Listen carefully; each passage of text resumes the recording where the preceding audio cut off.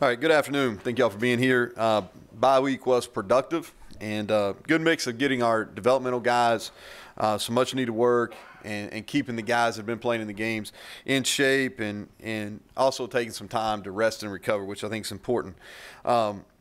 We in a scrimmage situation, we let our developmental guys go 3 days last week. Players of the week, so you can have their names. I want y'all to know who did well. The standouts, quarterback Jarrett Dagey. Threw the ball really well. Guy I'm excited about as we move forward with him.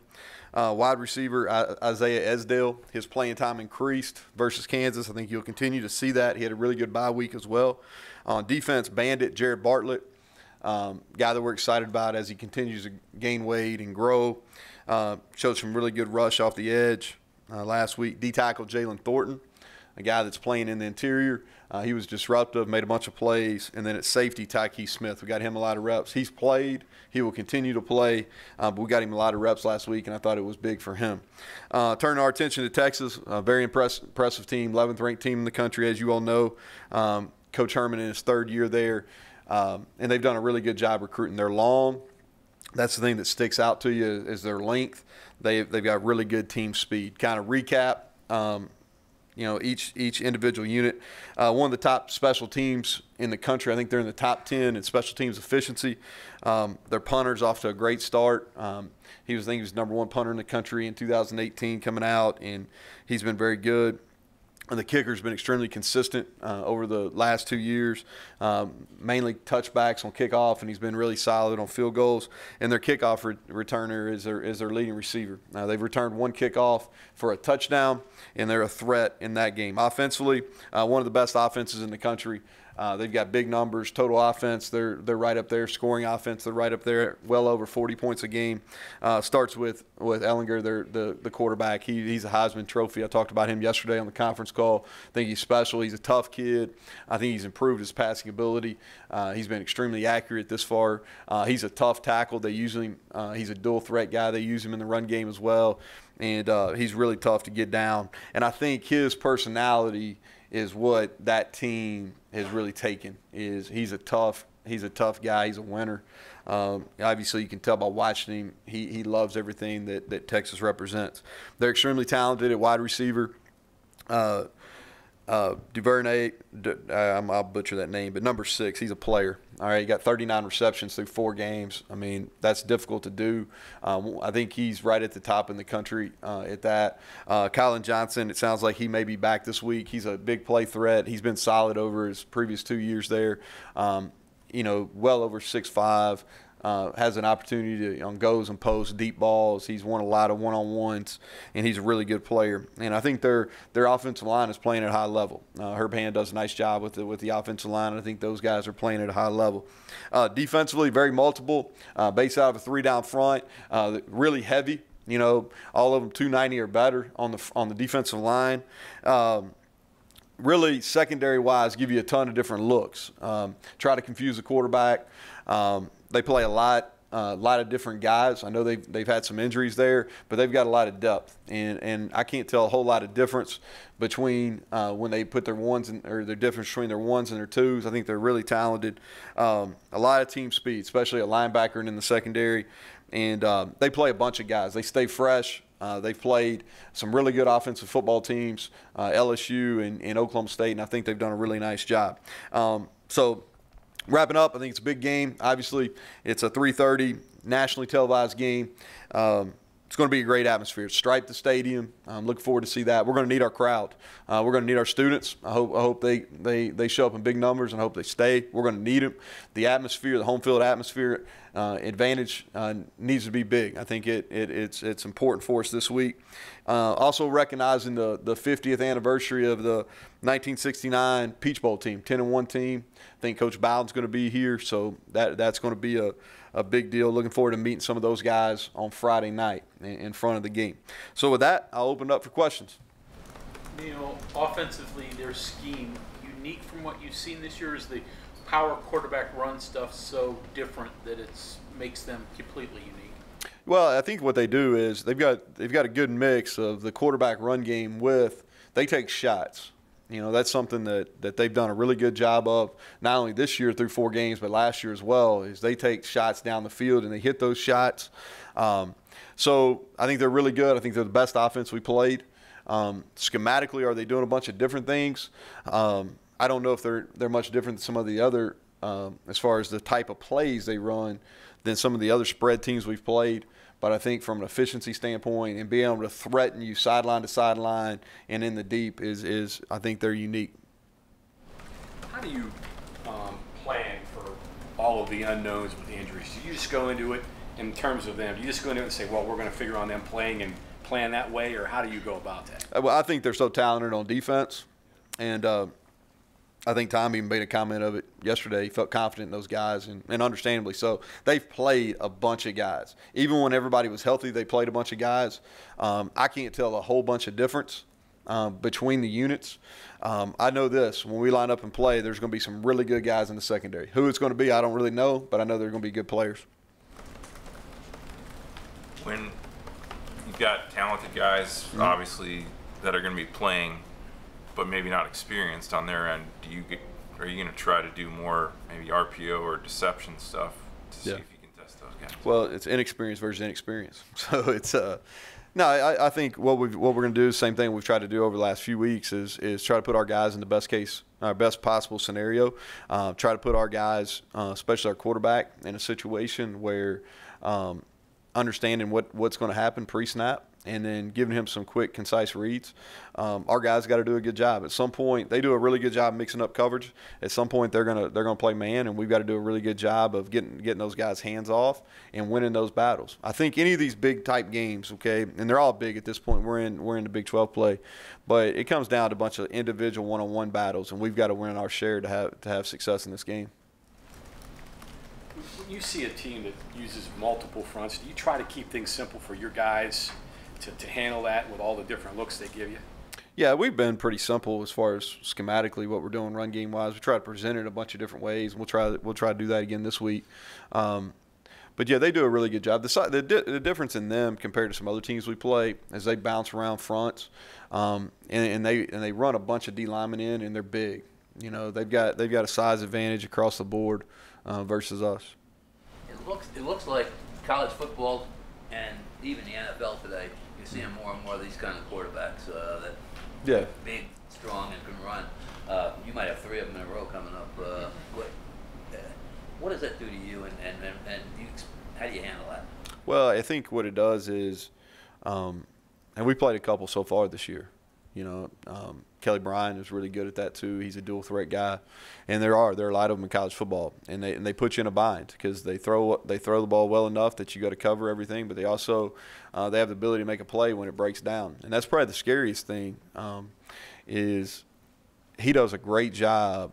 If you do a quality job in the secondary and you cover your guys, you know, he does a great job of breaking containment and running, and then when he scrambles, he can also find the open guy. So it's tough. You know, we've got several of them in our league, and so we've got to do as good a job. I don't think you go into the game understanding you're not necessarily going to shut them down, but you got to limit the explosive plays. That's the biggest thing.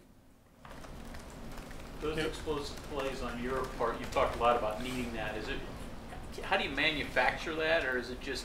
I think it goes down to the one-on-ones. You know, we've got to be able to win those. We've got to be able to throw the ball down there. We've got to be able to make some people miss in the open field in the run game, and we got to generate some explosive plays. When you're playing this type of offense that has ability to put a lot of points on the board, you got to go into it understanding that, hey, you're going to have to make some big plays. And that doesn't necessarily mean you got to throw the ball 50 yards down the field. What it does is it means that you got to be able to break tackles, all right? You've got to be able to get north and south when you're running after the catch. And those are some things we've got to do to keep the chains moving. Is that something you keep trying to do until you get it, until it pops? Yeah, so that's something that was a big point of emphasis during the bye week. You know, I don't know if that's something that necessarily just happens overnight. I think it's something that gradually takes place. But that's something really going back when we had an issue with it in Missouri, that's something that we've put a lot of time and effort into it. And we've gotten better running after the catch. We've gotten better breaking tackles. We're not as good as we need to be, but we've made improvements on it. The receiver, Duvernay, that you mentioned, seems like he's really turned into one of their favorite targets, a guy they like to go to on 3rd down. What have you seen out of him that's made him so successful? Duvernay, that's how you say it, and I actually got that written down, and I didn't do a very good job following my notes. But here's what I think is he's a guy that's been in the program for a while. So when you watch him play, he's really heady, okay, and they move him around a bunch of different spots. I think he's got a real good feel for just football in general. If we weren't playing this week, I like to watch him play. Because he does a really good job of kind of settling in zones. He understands when it's man. He runs away from man coverage. He catches the ball just like I was talking about our guys needing to. He catches and gets vertical, has the ability to make a guy miss. And like I said, they've done a great job getting him the ball too, especially when they had some of the other guys out. They've really focused on him. And, I mean, you had 39 catches through 4 games with the yardage he's put up. I think that's great production. Do you prefer to have a big game like this early in conference play or later, or does it not matter? I mean, I think at this point, y'all have watched them. You've watched most of the teams in our league. I think, week in and week out, we're going to have some big games, playing against quality opponents. Our month of October, I haven't looked much ahead, but our month of October, we're going to play some really good football teams. It starts this week with Texas. I mean, they're talented, and I think that's what we're going to see as we continue through our league. Hey, Neal, I'm trying to think of when it was. Maybe last week you said that Austin had done a good job in the RPO game with getting guys out of the box. Mm-hmm. And just from a layman's perspective, he doesn't run it. He doesn't keep it. He's not like Ellinger for sure. Mm-hmm. But he's doing some stuff to manipulate that for you. What exactly is he doing there? And I think the last 2 weeks, too, against NC State, he pulled a couple. And then against Kansas, he had a couple of really positive plays pulling the ball. And he has done a good job in the RPO game. Probably better against NC State than he did against Kansas. But you got to to prevent guys from loading the box, you got to be able to either run the ball at quarterback or you got to be able to get the ball outside. It's one of the two answers. And he's done a good job RPO wise. I think that he's an effective runner. I think he's a better athlete than probably what he gets credit for. The run he had versus Kansas was really good. He kind of made a guy miss and got up the sideline there for a 10-plus gain. I think he did it twice actually. But that's when you make throws in the RPO game, then they can't necessarily crowd the box on you. Does that make sense? They have to represent, or they have to cover you and move more people. They have to play multiple safeties. You mentioned their size, and they've got impressive size. Specifically, in middle linebacker too, they got a 250-pound kid there. How do you? What are some of the things you can do when you're dealing with teams that are bigger than you like that across the board? Yeah, well, I think that first of all, it's not something you talk about a whole lot with your guys. I mean, it is what it is. They use the linebacker a lot to blitz. He's an effective blitzer, but they've got good size. I mean, like I said, they've recruited really well. Texas high school football is some of the best in the country, and they've done a really good job of picking and choosing the guys that fit their schemes. They're long. I think not only are they heavy, but they're long. And the length really causes you more issue than maybe the girth or whatever. But I think what you do is you have a plan, and really what you want to do is you want to make sure your big guys are on their big guys, and that's what you got to make sure you scheme against. Coach, how has Banderas looked since you've been coaching him, and how big is it to get back this week? Yeah, I think our expectations have to be reasonable for him. He hadn't played in a football game in well over 2 years, and when he was out at Alabama, he played some special teams, played a little bit of defense there, I think, toward the end of his career there, but not a whole lot. So, in a lot of ways, it's going to be his first college football game. He'll play some on defense. He'll play some on special teams. We've kind of, over the last 2 to 3 weeks, we've kind of started getting him reps with the first group. He got a ton of reps last week during our bye week. So he's going to be ready to play. He's excited about playing. But I think our expectations have to be reasonable. Ours as coaches are. But he's done a good job. Proud of him to this point. Looking forward to watching him, see how he does in game-type settings.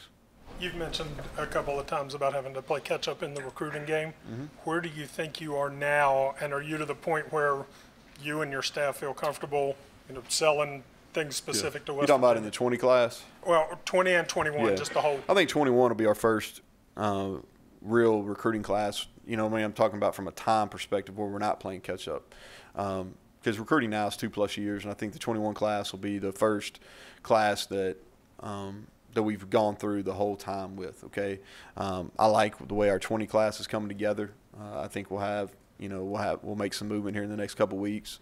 I think that the guys we have committed, I like them. I think they're proving that they're playing at a high level right now. So I like those guys. We got to finish strong. I think we're setting ourselves up for a strong finish in December into February, and I'm excited. We got a ton of 21 kids coming to this game, and so it's another reason why I think the atmosphere needs to be at a great level on Saturday, because we're going to have some of our, not only our 20 guys, but our 21 guys here. So hopefully a lot of future Mountaineers in the house. Neal, you got any thoughts on the California law about players? No, I was waiting. I was surprised it took this long. So here's what I'll do. I can sit up here and give you a bunch of mumbo jumbo. Bottom line is I really don't have an opinion on it. And y'all asked me literally like a bunch of questions like this, and my deal is the same. Like, I just want to know the rules. Tell me the rules, we'll abide by them. But like, I'm not into like making legislation. That's boring. I get it. But honestly, I've been trying to figure out how we're going to get some first downs. So I hadn't really thought about what the California legislature's done. I know y'all have had some interesting takes on Twitter. I saw that. All right. Andy Staples been talking about nonstop. I had to just like hit my Twitter button. Since you started talking, Pennsylvania's apparently going to introduce them. Are they? I'm sure. We live in a copycat society. I'm sure that it'll take. But I really don't have any thoughts on it. I'm not educated enough on the bill to be able to talk about it.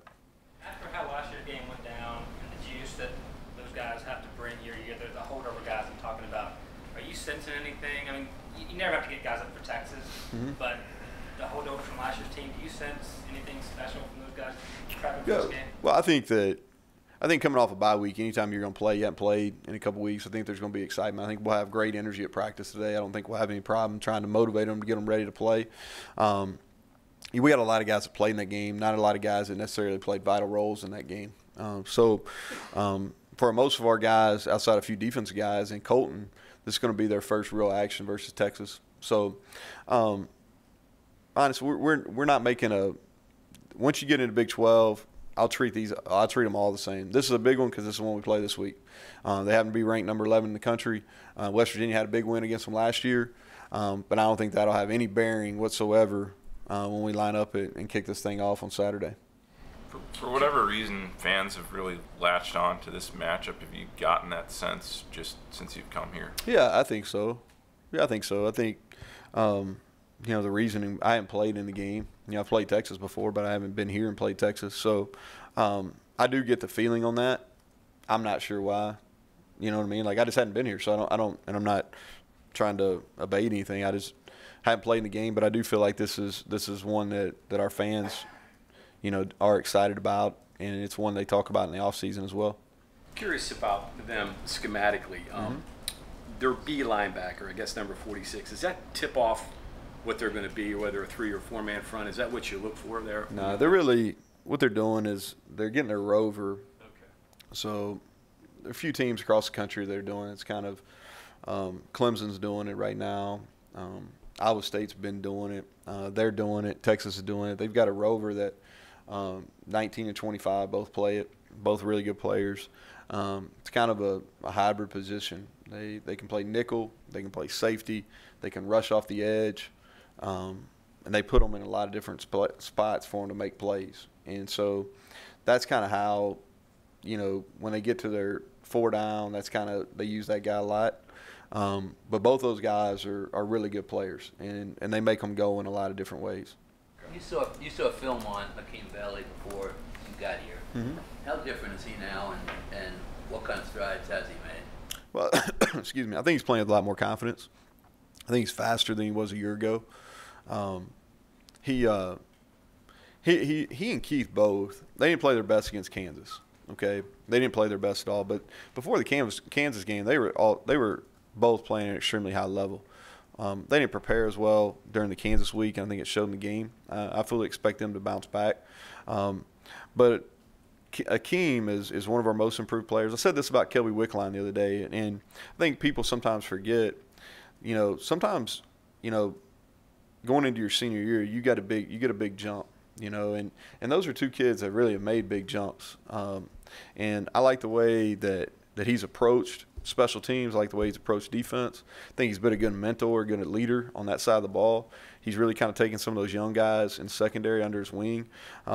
So I'm pleased where he's at right now. You haven't had a lot of depth at your corner. Trayshawn Miller, where is he physically? Yeah, he's still out. Yeah, he's recovering from surgery. We hope to have him available at some point this year. He'll be a redshirt unless something drastically changes. But we hope to have him where he's available for maybe those 4 games later in the year. You've kind of recycled your receiver core a couple times with, I guess, in the off season and then during the season. And you just mentioned Esdale coming along. How much has that changed? And has that hindered Austin at all, or has it helped maybe some of the other receivers you're trying to inspire a little bit? So what we did, Mike, during like 2-a-days is basically we 2-spotted, and we rotated those receivers with the quarterbacks. All right, so Austin got a ton of work throwing to really all those guys in the 2-deep, and Ali and Winston, okay, both rotated in there, so he got a bunch of work, not only on summer on his own, but also during fall camp. So he's got a pretty good relationship as far as throwing the ball to all those guys. The receiver deal outside of Sam and really T.J. Simmons, everybody else, they've had some ups and downs. We need to be more consistent. I didn't think we played very well at all at the receiver position. That's all of them in the Kansas game, and that's really why we had to go kind of to more ball control and kind of just grind it out that win in the second half, just because we didn't play great. And so for us to win, this week and really moving forward against the schedule is our receivers got to play at a high level, and they got to be able to block on the perimeter, but they also got to be able to make plays and win in those one-on-one situations. And really a lot of who plays in the game is going to be who has the best Tuesday and Wednesday. That's probably the way it's going to be moving forward. Neal, you try to limit the personal foul penalties as much as possible. Obviously, we got 2 against Texas last year with the whole horns down situation. Have you addressed your players? Are we still talking about that? I'm just messing with you. We'll address it at some point. I got to get from Greg Burks. I know he gave a monologue about it at media days. I got to go back and call and ask him exactly what the penalty is. I said this on the conference call. I really to me, it's like much ado about nothing. You know what I mean? Like I'd rather build up West Virginia than try to tear anybody else down. But I really hadn't thought about it. I'll deal with it probably later in the week.